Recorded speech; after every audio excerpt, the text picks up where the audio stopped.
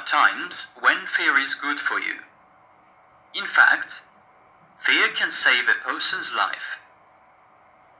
Take a man in danger, for example.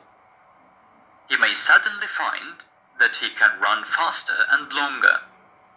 This is not his imagination. It is because his fear is helping him. Fear is a powerful human emotion. Fear can help you to make wise decisions. Fear of disease makes you practice healthy living. Fear of losing your job inspires you to do your work as well as possible.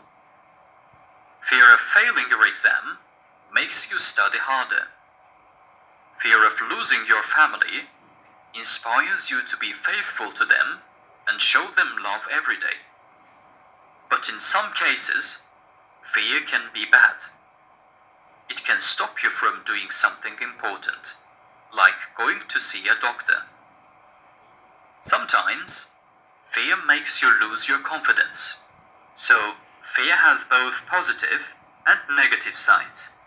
It needs balance, and you must learn to control it.